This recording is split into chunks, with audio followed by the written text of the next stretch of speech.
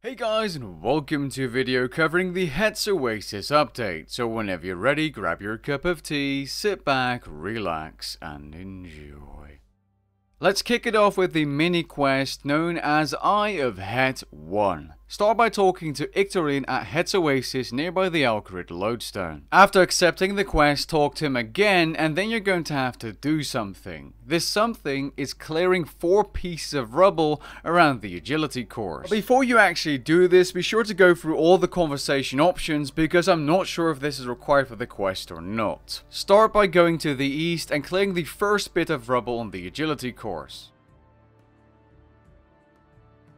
After doing so, you're going to continue throughout the agility course until you find the next piece of rubble nearby a ladder. You're going to want to clear this bit of rubble as well, and then head up the ladder.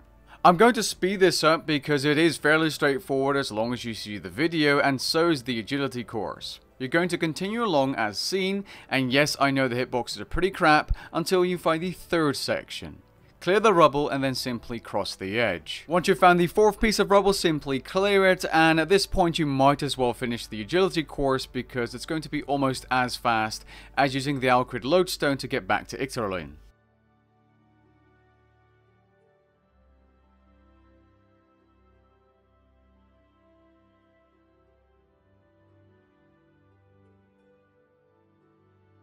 After talking to Ictorine and going through the conversation, you're going to need to find 4 different rifts. These rifts are located on screen, as you can see, in 4 different spots around the Oasis. I'm not sure if you have to complete them in order, but just go ahead and follow the order I used in the video. The first one is located pretty much right next to you, and I was stupid enough to run around the entire area before I found it. The second one is located in the northeastern corner of the Oasis.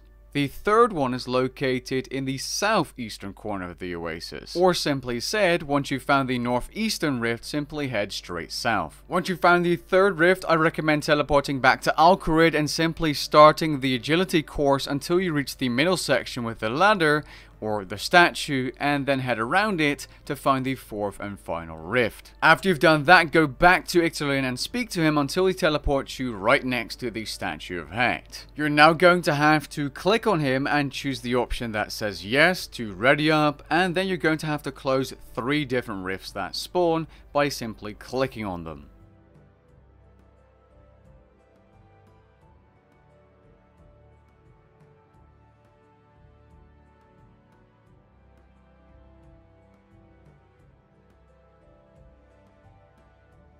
After having closed all 3 rifts and talking to Ictorine, he will now disappear. You're going to have to right click this statue and see if you can see the option to enter the hidden door. Your character will attempt to pry it open and you will go inside. Once inside, do not try and pick up anything. There was some kind of bug or something weird going on. Just don't pick up the staff and do not pick up the hat. If you do that, you won't be able to grab the Eye of Het, which is located in the statue's left hand. I repeat, simply grab the eye and go back to Ictorine. After talking to Ictorine, that will be the end of the quest. You're welcome. Alright, so as for the Het Oasis event, you'll be able to progress your account by simply doing activities around the area, including the skilling activities and clearing debris. You're also able to obtain progress by completing the daily tasks or missions. These can be found on the board, and today's mission simply consists of you talking to Mabarius, which is an NPC nearby the Alcrid gate as seen on video. For reference, this gate and NPC are a little bit southeast from the Ictorine NPC. You can claim these rewards once the community progress hits the same threshold as your personal progress. There are things you can repair around the area, including a water filtration system, and once repaired this will give you a random reward. I'm not sure if you're able to claim from this thing every single day, but it does seem to be the case. If I find out anything new, I'll be sure to add a pinned comment to this video. Around the area, to increase your progress, you're able to do a variety of different activities, including cleaning the debris, which gives you construction experience. That being said, it's not very good experience, but it is the most AFK activity you can do at this location. You're able to semi-AFK farm bushes ranging from the roses at level 30, to irises at level 50, to Hindengia bushes at level 70, and finally hollyhock bushes at level 90 farming. These will give you around 55,000 farming experience per hour. Now while doing this, you have a chance of spawning a Petsy Scarab or some kind of gas, and this doesn't seem to be doing much now. I'm not sure if it's bugged or not, but it's probably best to click on these as fast as you can to remove them, as they may be hurting the health or your progress. Currently it seems like they don't do anything and you can basically ignore them, but just in case something is changed or hotfixed, just click on them as soon as you see them. Now these flowers you obtain from these bushes, including the rare golden flowers which you can also obtain, can either be sold on the Grand Exchange for money, used at player-owned farm to create special honeycombs which increase breeding chances, give you traits and all that good stuff, and they can also be used to attract higher tier scarabs for hunting experience with the crocodile hunting method. These scarabs range from levels 1 hunter all the way up to level 90 hunter depending on the tier of flower you're using. Now before you can do that, you're going to need to build these flower baskets. These flower baskets require teak planks and steel nails. After that, all you need to do is fill them up with flowers and you'll see those scarabs around you change color and change tier. They will now give you more experience. If you're wondering what flower gives you the best experience, the Hollyhock flowers used at level 90 hunter give you the most amount of experience per catch. Now there's one big issue with this entire crocodile hunting method, and that's that it's completely and utterly fucked.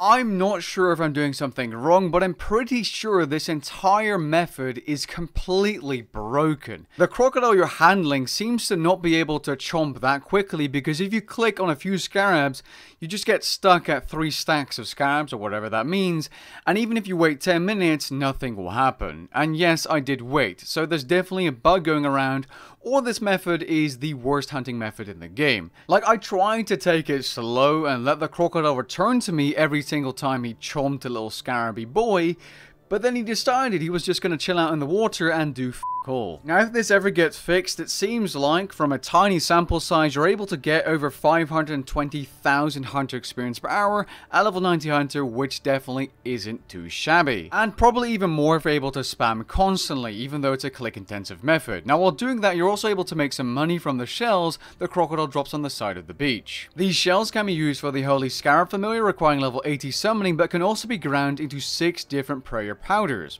These powders give you different buffs and require different type and different amount of shells. For those wondering, the golden flower scarabs can give you the dazzling world gig shell, which can be ground into an item called the Powder of Penance, which restores prayer points equal to 2.5% of the damage you receive, aka Penance Aura at 50%, and each shell can be used for 30 minutes of this buff.